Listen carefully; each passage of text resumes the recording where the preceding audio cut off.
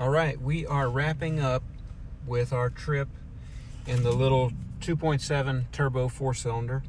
This is the custom truck, so it's pretty plain Jane, like no extra knobs or buttons, cloth seats, two-wheel drive, so pretty plain Jane. We ended up going 132.5 miles, and this is pulling. It's starting to get dark here, so we're pulling our trailer, aluminum trailer with a side-by-side on it.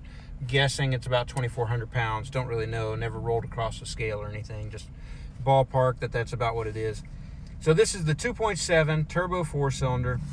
And a couple notes on fuel economy before we actually talk about what we got. This truck has active fuel management. It's got the start-stop, which in tow haul, that's disabled. So that's a little tidbit of information. If you don't want the auto start-stop to be plaguing you, you can just keep your truck in tow haul. So anyway, we were in tow haul this whole time, so start stop hasn't been anything to help us save fuel on this trip. This does have variable valve timing, which a lot of motors do have, but this actually has variable valve lift. Active thermal management, which that's our little Duramax, the 3-liter Duramax shares that same thing too. So active thermal management, which means it has a rotary valve that can change and dictate where the coolant goes.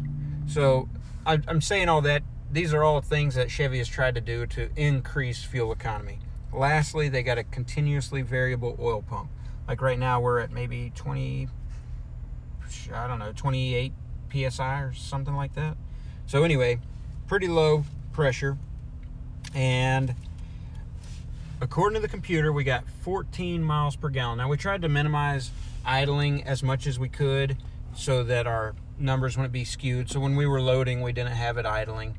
So computer says 14.0, and here's the calculator. We actually got 13.6. So 132 miles, and then the dang thing didn't print out our fuel mileage or how many gallons we got. I took a picture with my phone, but that's the phone that's doing the video right now. So we already did the math beforehand, and longhand it comes out to 13.6.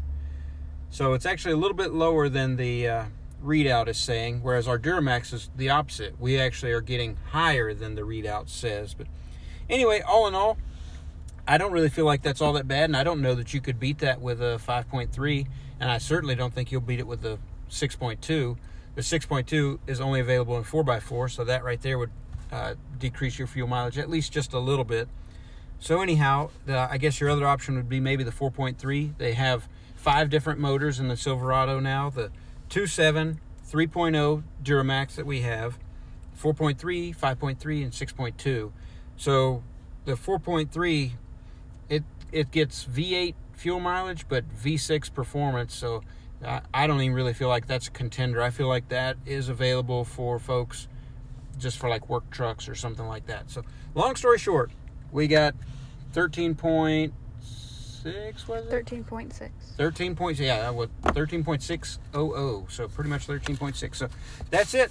That's our time with this little, what was this engine code? L3B. So I don't think we'll have it much longer. I think they'll be getting done with our little LM2 Duramax, and we'll be back in our Duramax. So anyway, thanks for watching. Y'all have a good one.